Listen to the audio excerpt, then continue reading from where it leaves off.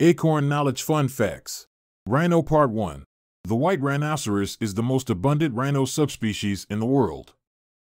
There happen to be two subspecies of this rhino, the southern white and the northern white, and the southern species had a recorded population in 2013 of well over 20,000.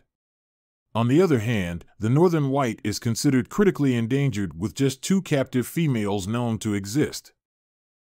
The name for this species is believed to have come from either the Afrikaans word wyd or the Dutch word wid, which actually means wide and describes the appearance of wide, square lips of this species. The white rhino has a huge body, large head with a short neck and a broad, wide chest. The coloring ranges from slate gray to a yellowish brown. If there is something you would like to see, please leave a comment, and as always, thanks for watching, and please like, share, and subscribe.